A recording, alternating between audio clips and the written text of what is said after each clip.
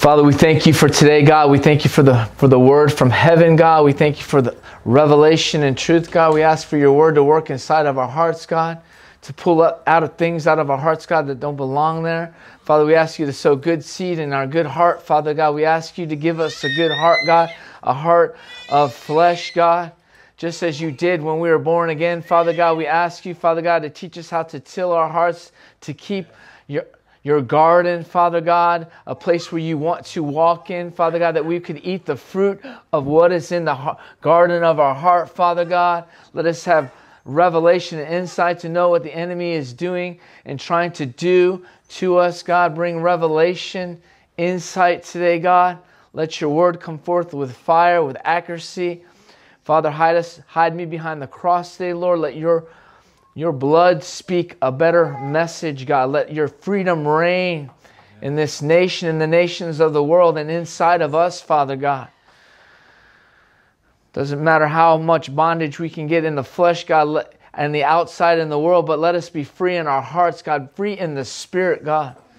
Where the Spirit of the Lord is, there's liberty, there's freedom, God, and we grab hold of that like never before, Father, for such a time as this. Today's message is called Seeds of Offense. Seeds of Offense. I'm going to be reading from Matthew chapter 13, 1 through 44 to lay a foundation and then go into what God has been downloading to me in the last little while. The same day Jesus went out of the house and sat by the seaside, and a great multitude were gathered together unto him, and they went into the ship and sat, and they spoke this parable, saying, Behold, the sower went out forth to sow. And when he sowed some seeds. So let's get it clear right away that seeds are words. And then later on we're going to find out what words do and what words, because many of us know this, but we need to be reminded, because sometimes we get so caught up in the world and so caught up in our own thing and so caught up in our own troubles and things. We allow things to creep into our heart. And this is what God says we are the tillers of our heart. He'll help you, but you got to submit to his word and to his spirit and to his ways. If not, the enemy will help you. Get you a little weedy, ugly garden. God wants to look at our heart as a nice garden with good trees and good plants and nice looking things. So, and when he sowed, some seeds fell on the wayside and devoured, and the fowls came and devoured up. Some in stony places where they had not much earth, and for they sprung up because they had no depth of earth.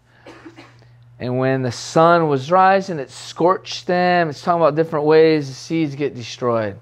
But God's going to take us a little further. He's being an example of the farmer and how everything in the world is seeds. There's seed, time, and harvest.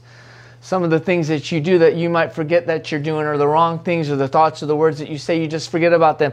But later on, maybe 3 weeks, maybe 4 weeks, maybe 5 weeks, maybe 5 years, these seeds of the devil, or the seeds you're doing, start to manifest. You don't even realize why you're in the place that you are, because it could have been way back when, because sometimes things don't manifest right away, so you don't even pay attention to them. But if you pay attention to the garden, if you pay attention to your heart right away, you can make sure that things don't pop up later in your life, pop up later in your relationships, pop up later even with you and God.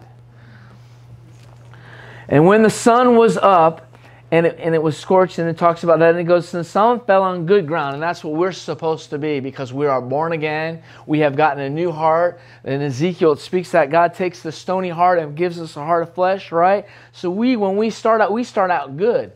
I mean, we start out bad because of the fall of mankind and all that, and all the things of the world, but then God gives us a chance when we're born again. He gives us that heart, and then he says, now keep it good. Keep it fresh. Keep it clean. Keep it pure, right? Because only the pure in heart shall what? See God. We want to see God every day, every minute, every hour, and everything that we do. And that's what keeps us, is keeping him. We want to be in a mirror image of him. So it says, and some fell on good ground and brought forth some 30, 40. He's not saying you have to have 100-fold, but you got to be producing good stuff. Those who have ears to hear, hear. And then I'm going to jump to Luke real quick, because Luke takes it only on 10 verses real quick, how Luke said it. So it went out to sow a seed, and sowed. Some fell on the wayside, and it trodden down. It goes down and says, and then on the hard places the rock, and then some fell among thorns, and it choked with it and choked it out. And then some fell on good ground and sprang up and bare fruit 100-fold. See, the fruit, God's looking for fruit. You'll know my disciples by what? Not how many scriptures, not where they go, not who they hang out with, by their fruit. So God's looking for fruit, and so is the world. And he says, and when he sat and he said these things, and the disciples asked him, what is the kingdom and what are these parables? I'm paraphrasing, don't take them, because I don't want to be reading scripture all day. I want to be preached. Now the parable of this, the seed is the word of God. Don't you know that the devil has words too? The good seed is the word of God. The real seed is the word of God.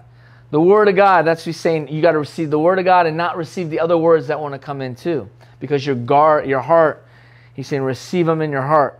Those are the wayside where those that hear the word, but the devil come and taketh away the word out of their hearts, lest they should believe and be saved. So the devil can come and snatch the good seeds out of your heart. And then the ones with the rock, they hear the word and receive it with joy. We know that happens a lot of times. People get, oh yeah, and then all of a sudden they disappear. Or they end up getting in a place where they're real happy about it, and then all of a sudden it doesn't get the roots down and get the fruits of longevity. And some fell among the thorns, in which have heard the word of God, choked them out, because the cares, this is why I wanted to get this one mainly in Luke, the cares and riches and pleasures of this life bring no fruit unto perfection. See again, fruit. See how Jesus uses all these things? Well, he didn't say he can stop. He wants to show us even deeper of things, even the reality of now, because things that they walked in then, we have different kinds of fruits here. So God wants to open our eyes so it gets in our spirit. That's how Jesus likes to give these pictures and parables of things so we can understand them in the depths of our heart. But that which is on good ground, and they which are of the honest and good heart, having heard the word of a good heart, right? Sometimes you get, like, the devil can get your heart bad. You won't even hear things anymore. That's what he wants to stop your hearing. That's why you should think everyone in the church should hear the word of the Lord, right? But he says this all the time. He says, those that have ears to hear. He's talking to the church now in Revelation 2:3. Those that have ears to hear what the Spirit. So the devil can take your ears to hear by taking your heart. The devil can take your ears by messing up your heart, because your heart is what really we hear by the Spirit. We don't move by emotions, but we're moved by the Spirit. But we're going to get deeper and deeper into this. Just hold on. And he keep it and bring forth fruit with patience. Now I'm going back to Matthew, number 10. Matthew chapter 13 again. And his disciples, he talks about the parables, and he answered and said unto them, because it is given to you to know the mysteries of the kingdom of heaven, but not to them it is not given. For whosoever has, it shall be given, and whoever shall have more abundance, but whatsoever he has, from him shall it be taken away, even that which he has. Therefore I speak to you them in parables, because they seeing not, and hearing they hear not, neither do they understand. And unto them is fulfilled the prophecy of Isaiah, which saith, by hearing you shall hear, and shall not understand, and seeing you shall see, and not perceive. Now what do you think? Many Christians are not understanding things of the Spirit anymore. They're carnally minded because they're so baptized in the world. But God wants us to continue to baptize us in the Holy Spirit, in His ways, in His words, in His thinking, and in His heart. He wants us to have the same heart and same mind as Him. And the Bible does say that we have the mind of Christ. For the people's heart is waxed gross, and their ears are dull of hearing, and their eyes have been closed, lest any time they should see, and it goes on, and be converted. Well, we've been converted. So let us not become like that. Everyone that's been born again has been converted. See, Peter walked with Jesus, but he wasn't even yet converted yet. Because he said, Peter, but when you are converted, because he had to get the baptism of the Holy Spirit, he had to wait in the upper room. A lot of people walk with Jesus to read the Word because he is the Word become flesh, and they read them in the pages, but they don't really are not converted. But once you're converted, you have that heart. Now God's going to judge you even more because you are the tiller of your heart.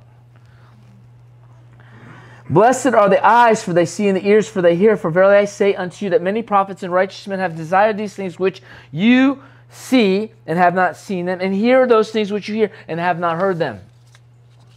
Hear, therefore, the parable of the sower. When one hears the word of the kingdom and understandeth it not, here comes the wicked one and catcheth away that which is sown in his heart. Him that receives seed by the wayside. It goes on and on, the same parable. But then it says down here, it says about having no root in himself. Not letting the God's things take over and not uprooting the other things that get in your heart. Because we're going to be focusing now on the other things that get in your heart that you are supposed to be keeping out of your heart. And that's why this message is called Seeds of Offense. Because offenses are like seeds. And the more you allow offenses to take root or in your heart, it will choke out the good seed of life. It'll choke out love. It'll choke out patience. It'll choke out all the fruits of the Spirit. That's what it does. That's what the devil's up to.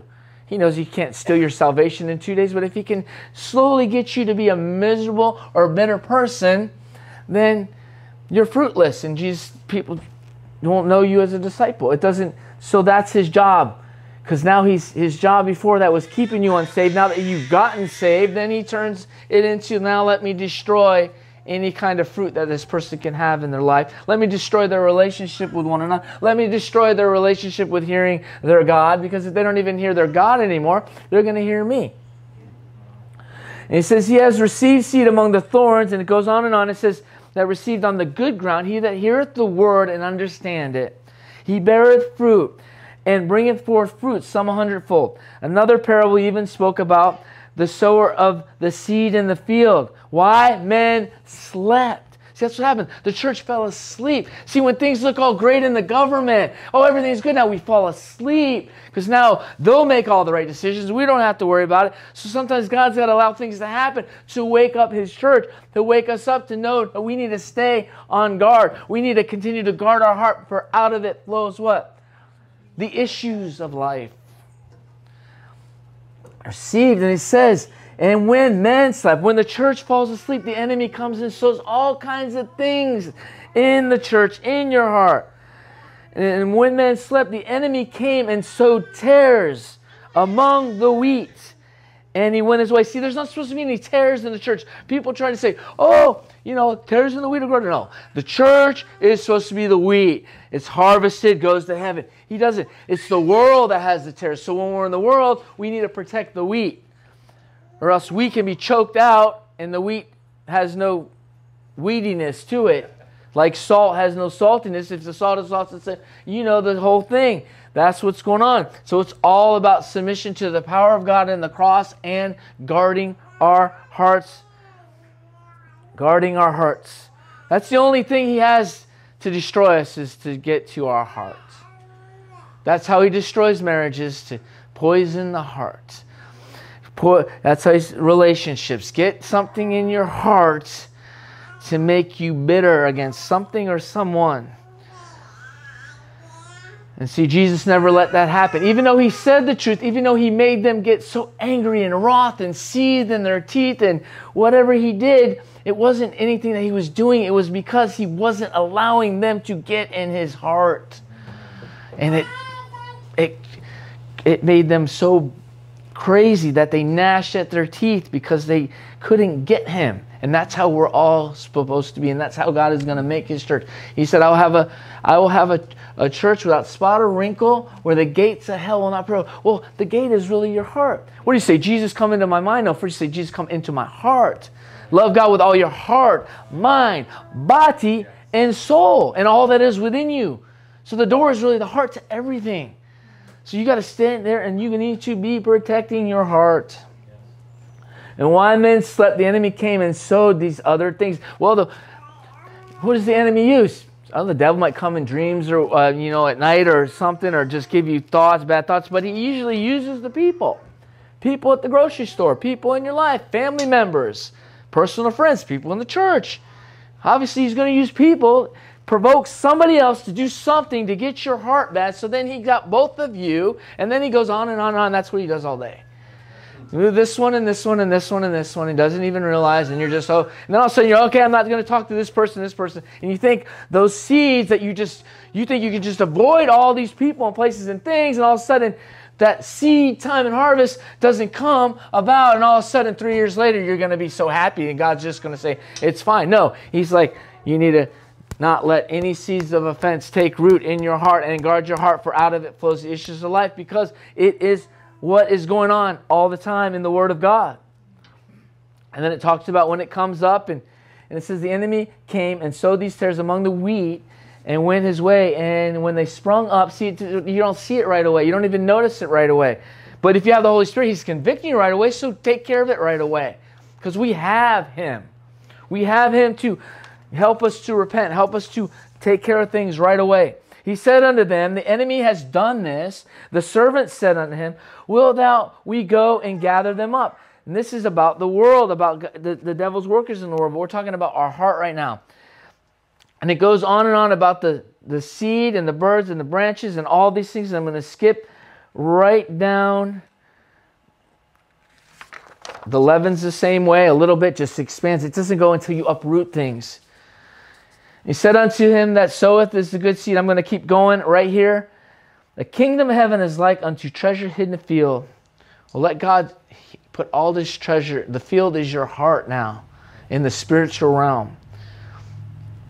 How many seeds does it take to overtake a garden? God gives us these things in the world to understand the kingdom. Right? And some people you need to be a full-time gardener. We're supposed to be rich in faith and all that thing. So rich people usually, the real rich people, they have a gardener all the time. Well, you need to be like that. And they have a pretty, you drive by and their landscape is perfect. Well, it's easy. Someone else is doing it for them, but God's not going to do it for you. And these other people can't do it for you, so we got to do it ourselves. We can't pay for these things. These are things we pay with our heart, with our actions, with our submission to the Holy Spirit and submission to the Word of God. That's what does it, following Jesus' Word of God. Seeds of offense turn out to be weeds stealing life.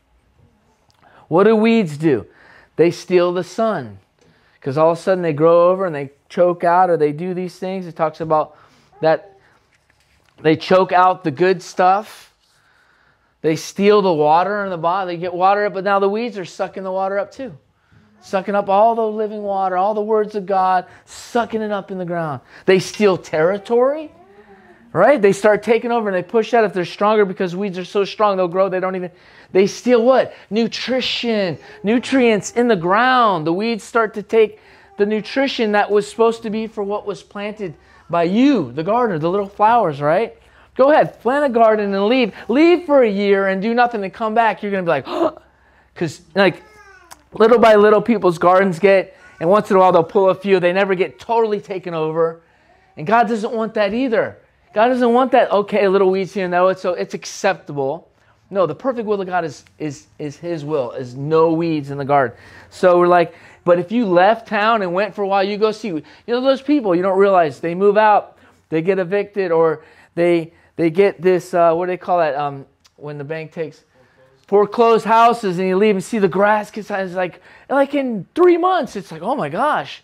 You didn't realize just those little things that people maintain. And then there's some people, you drive by and everyone gets jealous. That yard, it's immaculate. It's always edged. There's no weeds. It's always got the mulch, and everyone's always envious of that one. And their grass is always so green, right? And get into that in a minute. Stealing the and what else is it? Steals the beauty.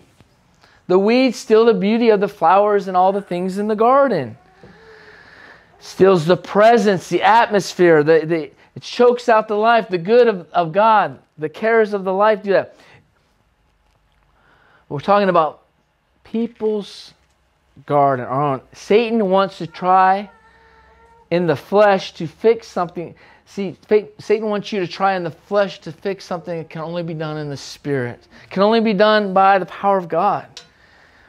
And people that are prideful never do that. That's why most people didn't get married because they didn't like each other. They get divorced because they let pride take over. And one is finally saying, I'm not taking it. One finally doesn't give in. And there it is. Once there's a negative agreement, once there's that thing that I'm not going to do this, and once you see, it's a vow too. And when that vow is in the heart, then all of a sudden they block that. They start forgetting all the good things, and they start remembering all the bad things. And all of a sudden, there's hate where there was supposed to be love. There was disunity where there's supposed to be unity. There's distrust where there used to be trust, because you wouldn't marry somebody that you didn't trust. Well, it's the same with God and the Word of God and one another, because we're one in the Spirit.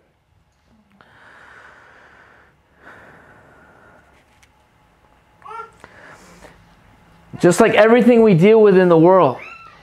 If people's lawns, if you don't take care of your lawn, I said some of that right now, but so look at this. Okay, somebody's lawn, right? Usually the lawns don't have a line, like they don't stop lawns. Usually, if you go down the street, usually lawns are flowing in with other lawns. And all of a sudden, you see this lawn is good, and the one next to it's kind of bad, and you go down, it's because the other one, it's like fading.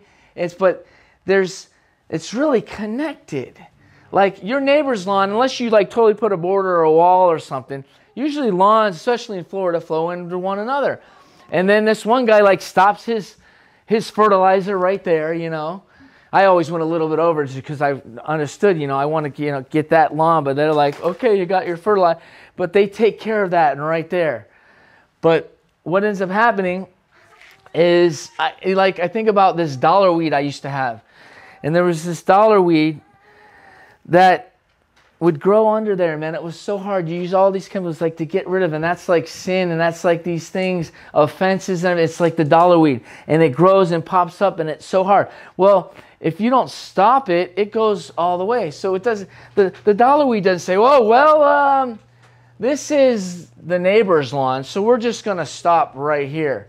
See how offenses and bad hearts affect everybody around you and close to you in it, because we're supposed to be one spirit and together.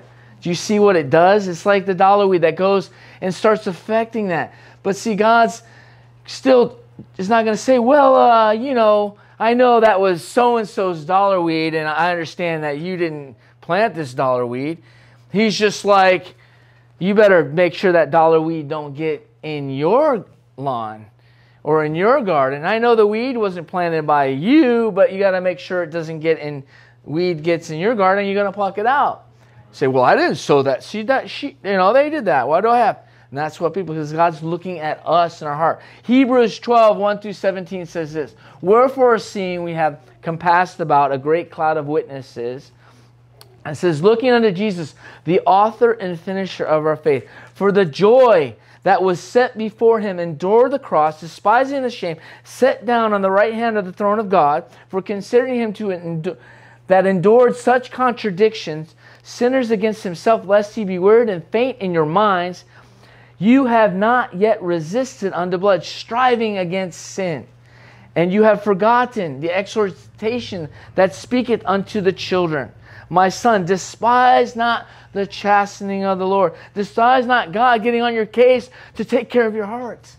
Despise not God trying to yell the word at you because the enemy's making you fall asleep and sowing tares in your heart.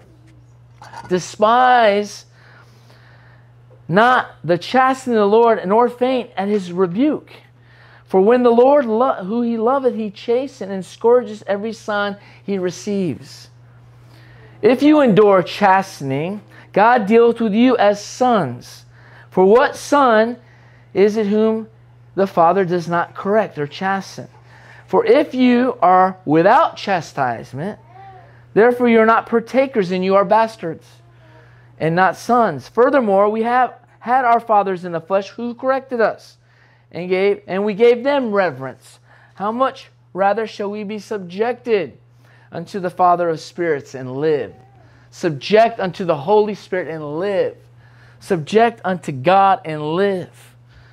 For there verily a few days chasten us, there is our own pleasure, but for our profit, that we might be partakers of His holiness. His holiness is set apart, not holier than thou, and we're going to have all things in our flesh that are not perfect. But holiness means submitted unto Him, so His righteousness becomes ours. Not doing our own righteousness and our own works, but submitting to the power of the cross. The cross means nothing to them that are dying, to them that are perishing. But to us, the Bible says, it is the power of God. So why don't we take advantage of it? We have the cross. We have the power. We have the blood. And you resist it, then the Bible speaks about what happens to people that resist Him after they receive Him. Wherefore lift up your hands which hang low, and your feeble knees, and make straight the path of your feet, lest that which is lame be turned out of the way. That's what God wants to stop. The devil does not stop. Oh, he got saved. Okay, let's go on to the next one. He says, oh, he got saved. Let's get more demons now. But let it rather be healed. Follow peace with all men and holiness, without which no man shall see God. No man shall see the Lord. Looking diligently lest you man fall from grace, lest any, root of bitterness springing up trouble you. Root of bitterness in your heart, choking out your heart. And therefore many are defiled. What? The root of bitterness. How does the root of bitterness? Having seeds of offense, seeds of hate. What does offense end up turning into? Hate. Always hate. You just think you can forget about it. Go pull a picture of that person. Or someone say that person's name. All of a sudden you'll remember, and hate boils up. That is a bitter root. And God will not put up with it. He does not want us to have any bitter roots. And that's why we have the power to protect our hearts from the get-go. And God gives us the power to what? Become the sons of God, the sons of holiness, the sons and daughters of righteousness. That's where this Leviathan, it's like, the Leviathan thing about all that is like, someone said this too, but I don't even understand. I don't know why I'm saying this right now, but it's like, he gets a hold of you, we're like, oh, no big deal. But someone said there's like a death roll. So is that like an alligator grabs you, but then he twists you right down into the weeds and the murky of the water? Is that a death roll? Yes. The devil wants to do a death roll in your heart and take your heart down and out. Because then you're no good for God. Oh, you might get saved. You might go to heaven. You might not. But God, why would you gamble against the Word of God? And that's what the devil wants to say. God would never. He understands. It's okay. No, the Bible says it's not okay. Guard your heart. The Bible says it's not okay to allow offense. The Bible says offense is a killer. The Bible says the seeds of offense. The Bible says offense is the bait of Satan. And the devil will make you feel like you have a right to be offended. That's the biggest. Who is he the father of? Okay, so why would you believe him? So the Bible never said that. You start believing things that the devil says or people say or the world says. Why are you listening to the world in the first place?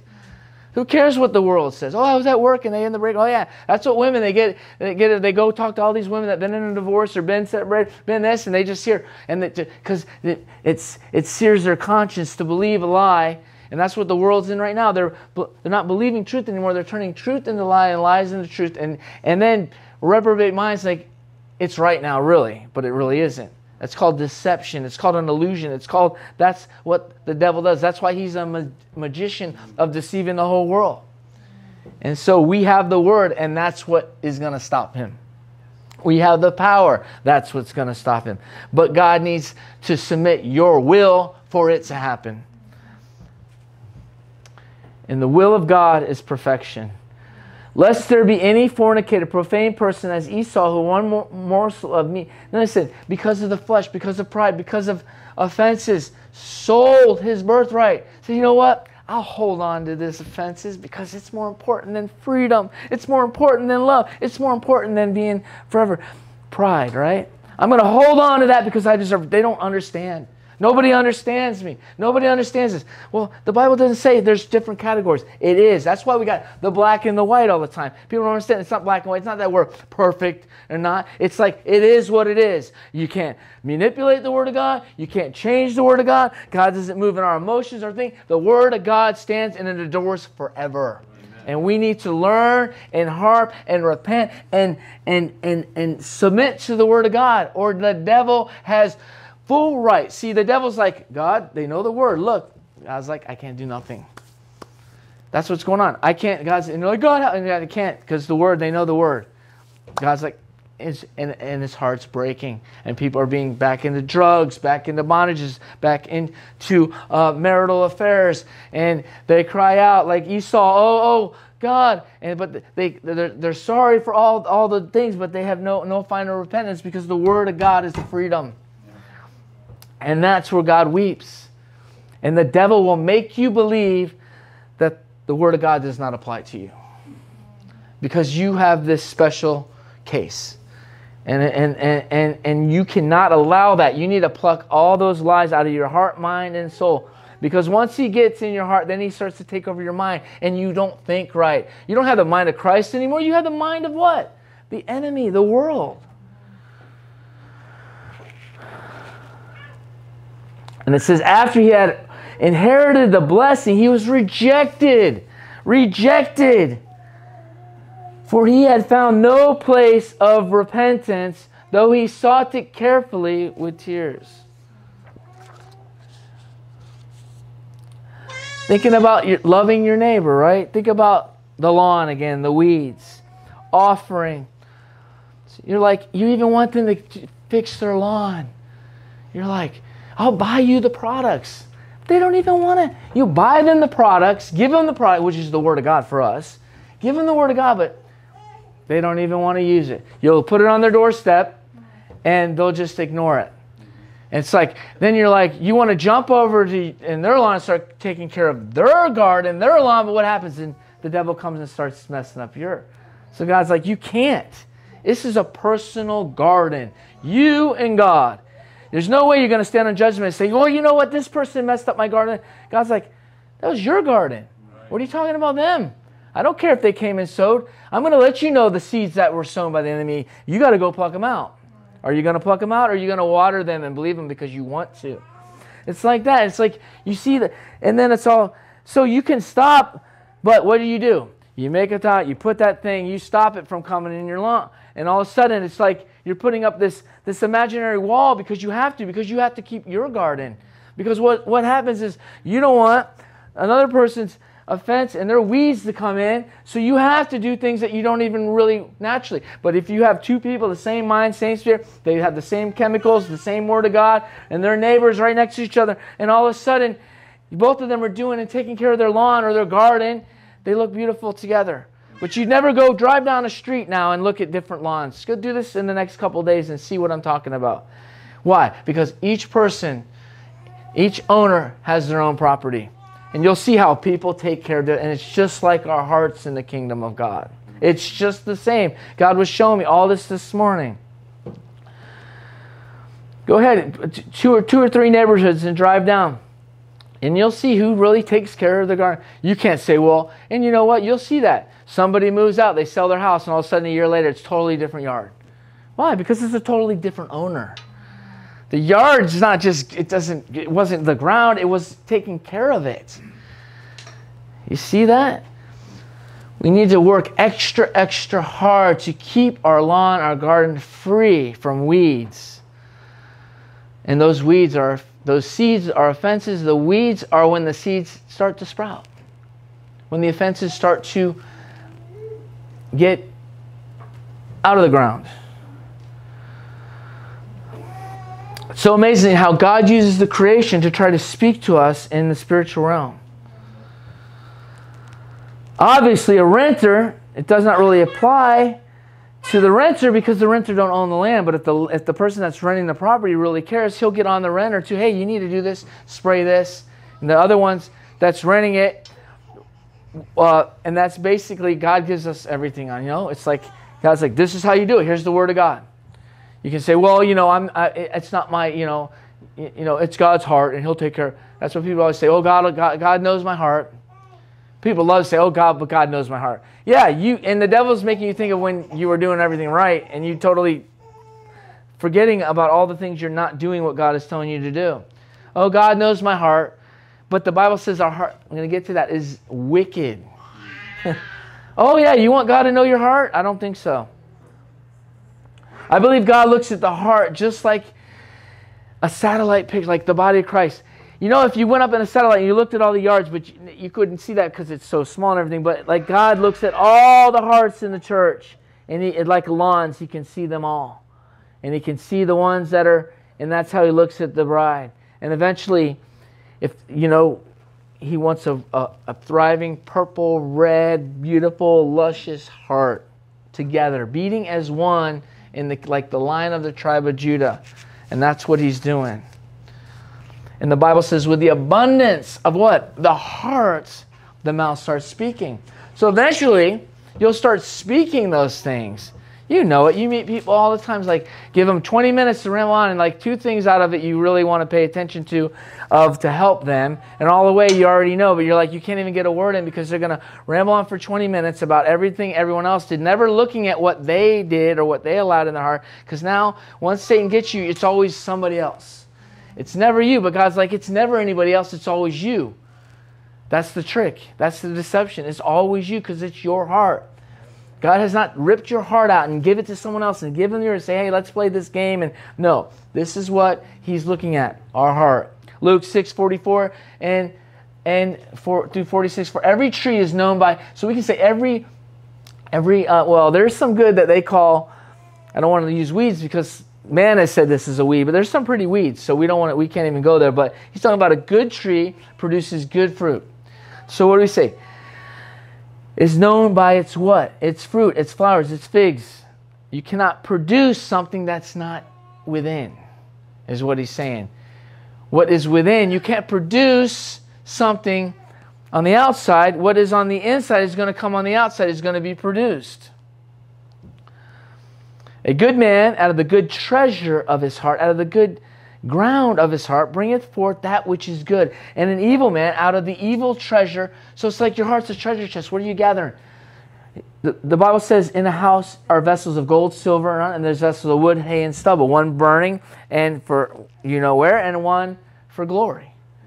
So it's like, what are you filling in that treasure chest? Because your heart's like a treasure chest of life. You can just put good stuff in it, right? You don't want a mixture of stuff, and people go to try, look at that beautiful thing, and bam, they can't even get to that beautiful thing because they got all these thorns now. They're going to be like, I'm not even going to go in that treasure chest because it's like, there's a lot of good stuff in there, but man, if I even try to touch that good stuff, I'm going to get all messed up. So I'm just going to not touch it, right?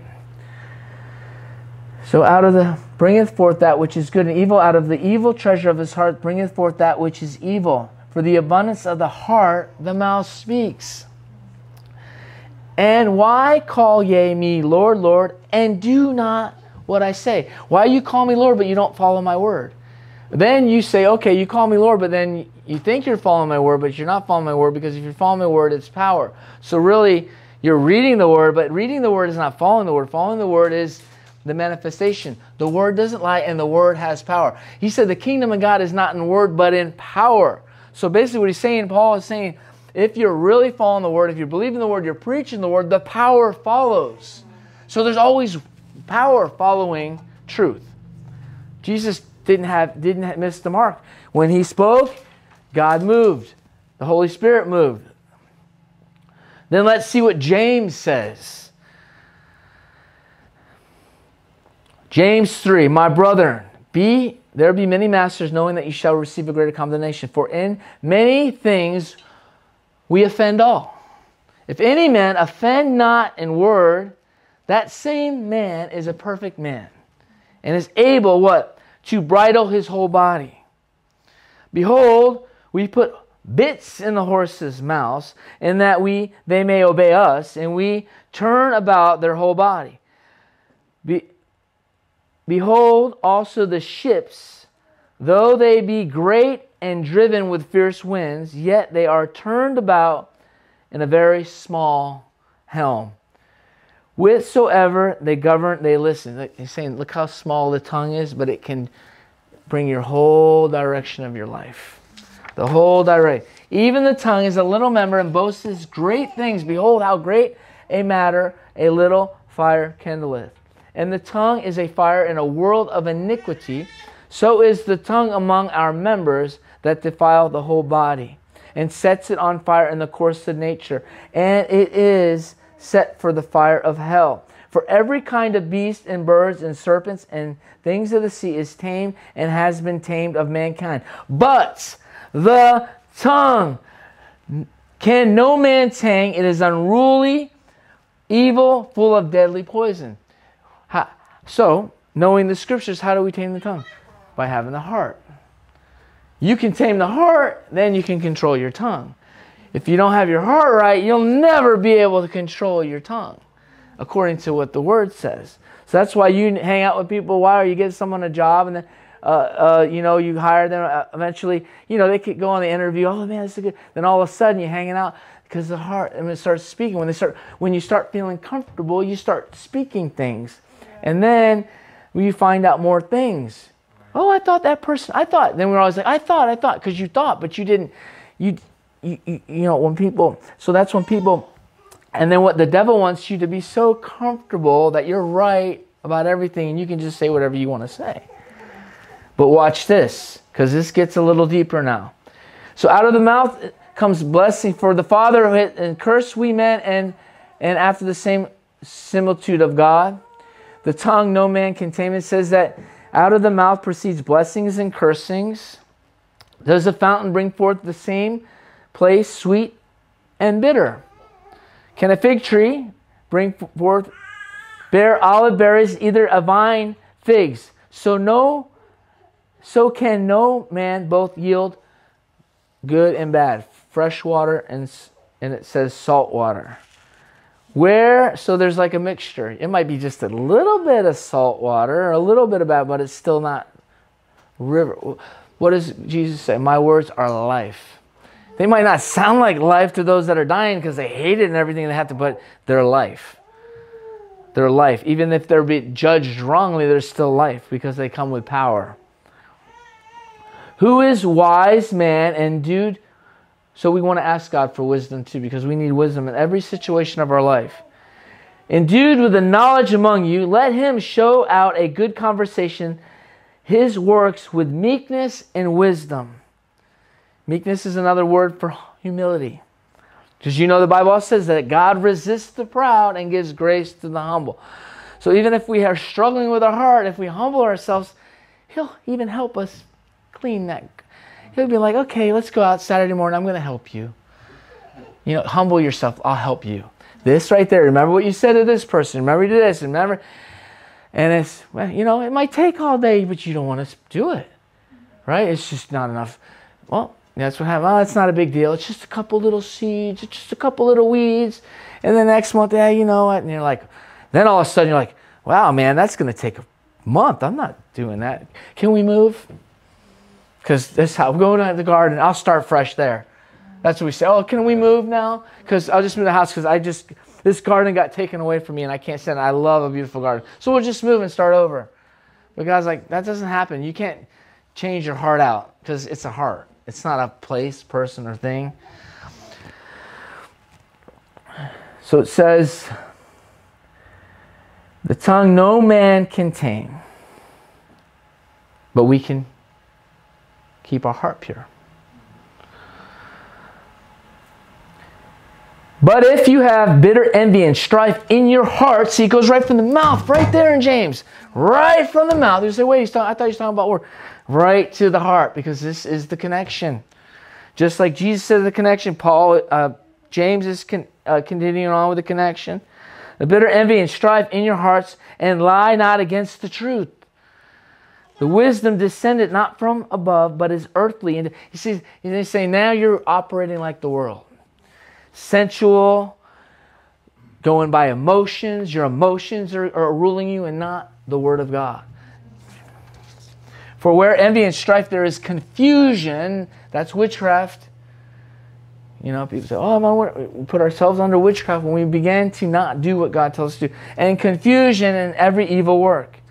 But the wisdom that is from above is pure, peaceable, gentle, easy to be entreated, full of mercy and good fruits, without partiality, without hypocrisy, and full of righteousness, is sown in peace of them that make peace.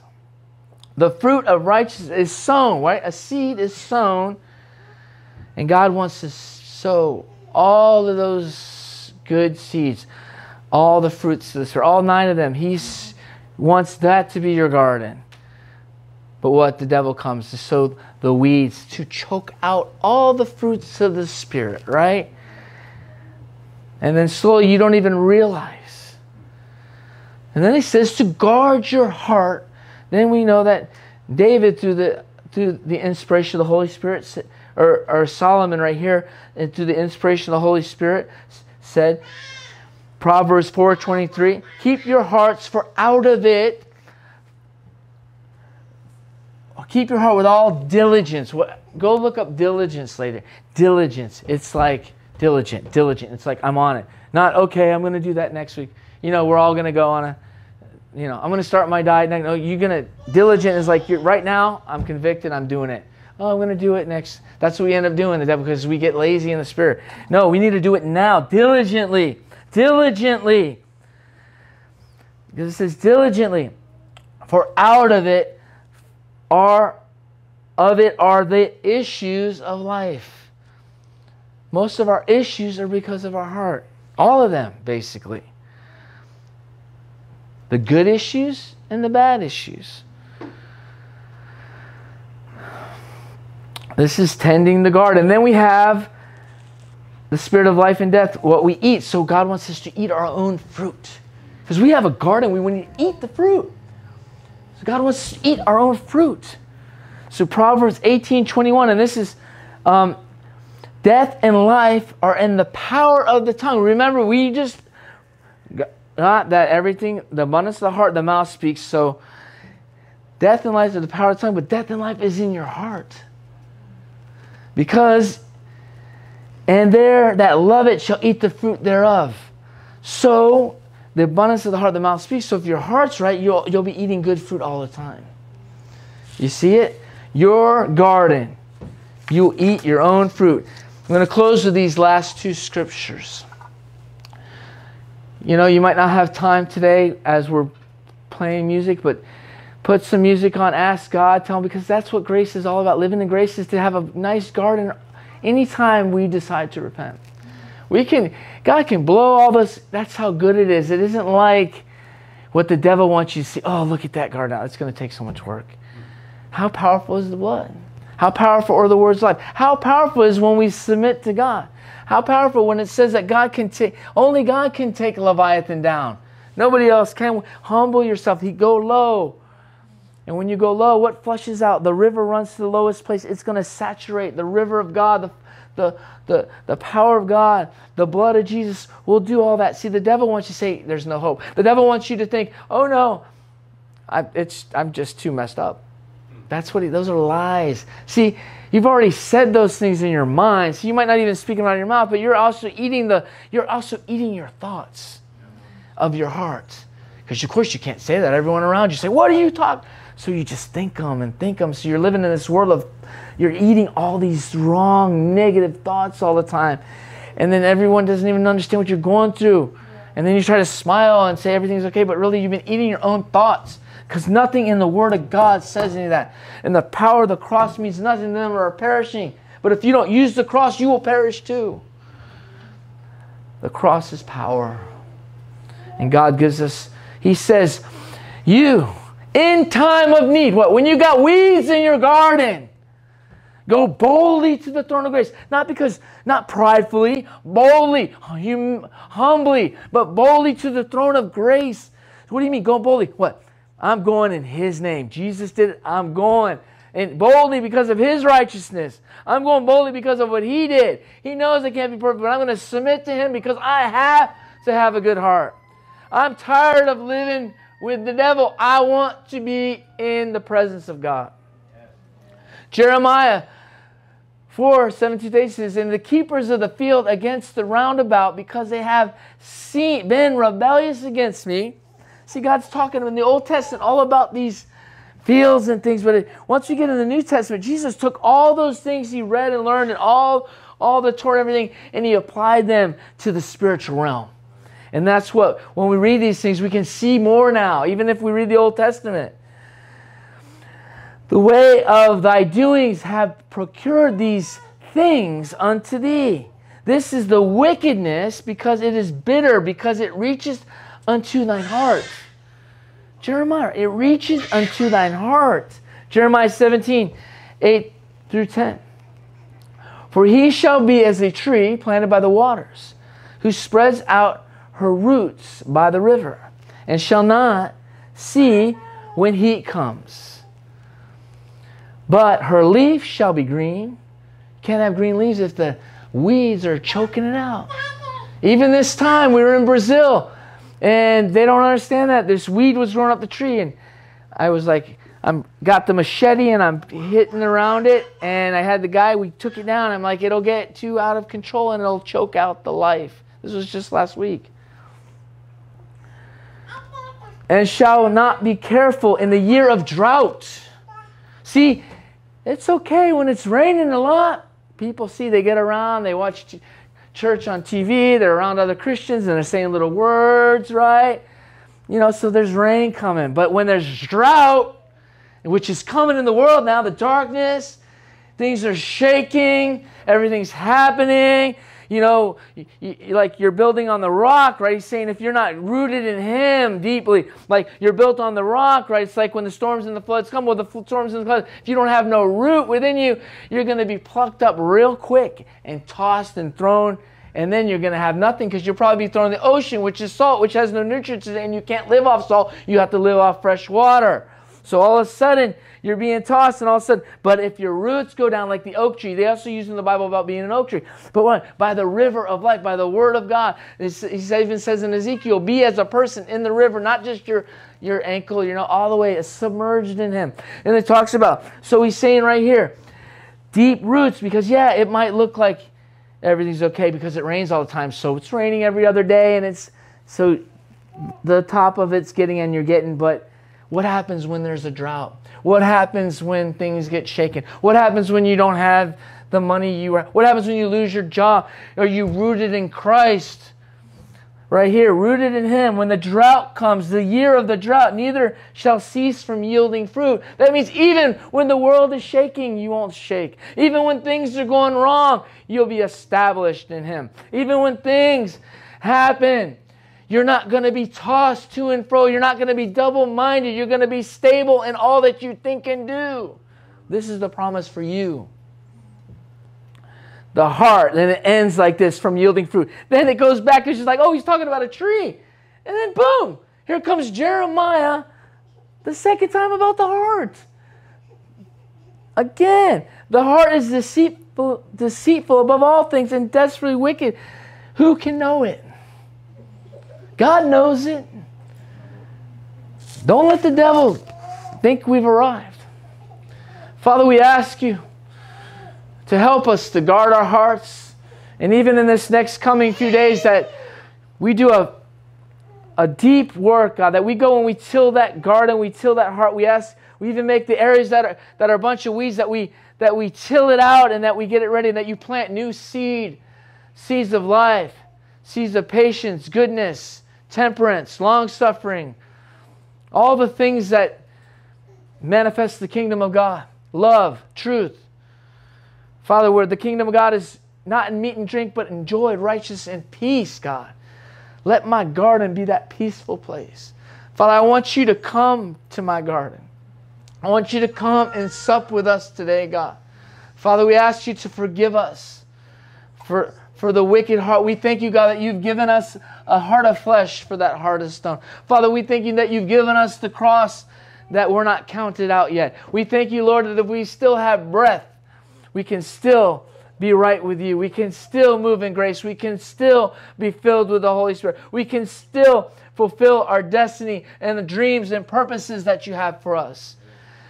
So, Father, we just curse every lie of the enemy and receive every word of truth from your Spirit today, God. And we ask you, Father, to forgive us for when we get wayward and we get lazy or we fall asleep. Father, sound the alarm in our heart and mind, and let us know how important our heart is, Because without life, we're dead. We're dead. In Jesus' name, amen.